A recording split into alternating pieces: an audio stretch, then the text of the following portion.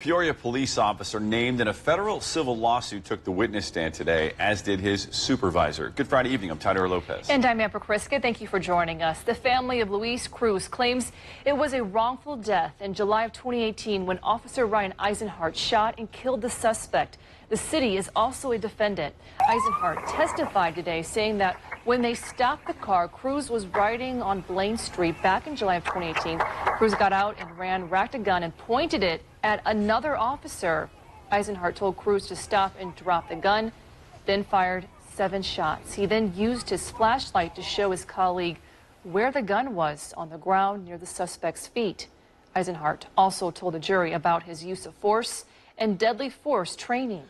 On duty at the time, Sergeant Justin Sinks also took the witness stand this afternoon. He told the jury that he read the 2 officers their critical incident orders together, then attempted to keep them separate. He did not, though, tell the officers involved not to speak or ask questions. The defense will cross-examine the sergeant on Monday.